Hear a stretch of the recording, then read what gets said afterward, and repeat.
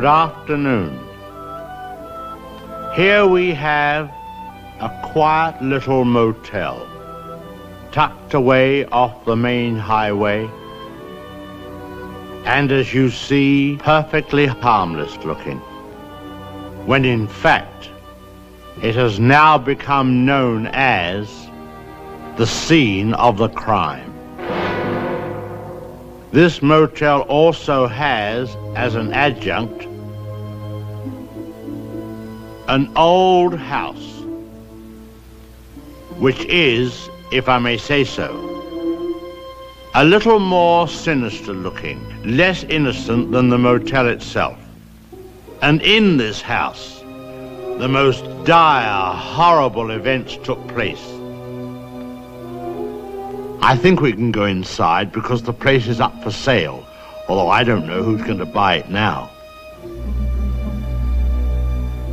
In that window on the second floor, the single one in front, that's where the woman was first seen. Let's go inside.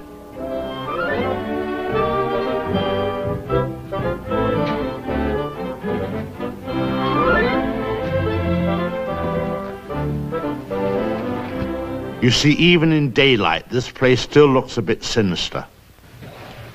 Now, it was at the top of these stairs that the second murder took place. She came out of the door there and met the victim at the top. Of course, in a flash, there was the knife, and in no time, the victim tumbled and fell with a horrible crash. I think the back broke immediately. It hit the floor. It's difficult to describe the way that the twisting of the well, I won't dwell upon it. Come upstairs. Of course, the victim, or should I say victims, hadn't any conception as to the type of people they would be confronted with in this house, especially the woman. She was the weirdest and the most... Well, let's go into her bedroom.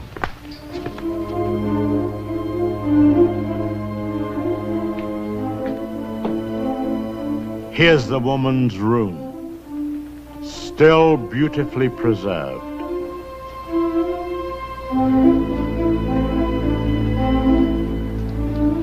And the imprint of her figure on the bed where she used to lay.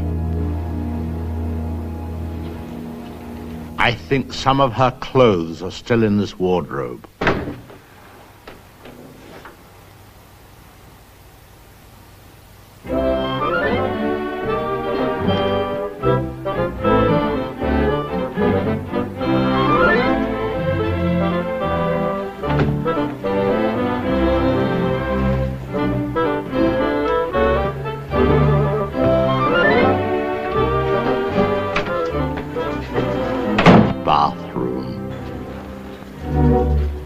This was the son's room, but we won't go in there because his favorite spot was the little parlor behind his office in the motel.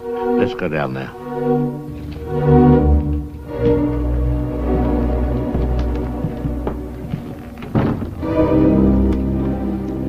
This young man, you had to feel sorry for him.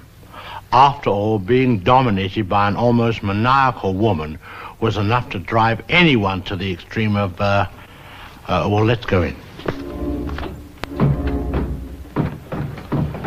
Well, I suppose you'd call this his hideaway. His hobby, as you see, was taxidermy. Crow here, an owl there. Now, an important scene took place in this room. There was a private supper here. And, oh, by the way, this picture has great significance because, let's go along to cabin number 1. I want to show you something there.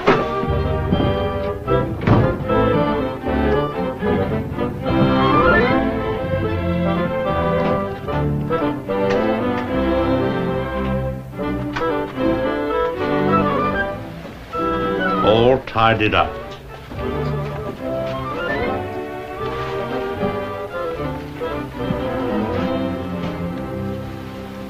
the bathroom.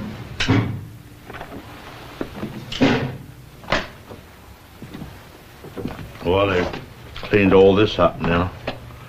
Big difference. You should have seen the blood. The whole place was, well, it's too horrible to describe. Dreadful. And I'll tell you, there's a very important clue was found here. Down there. Well, the murderer, you see, crept in here very slowly. Of course, the shower was on, there was no sound. And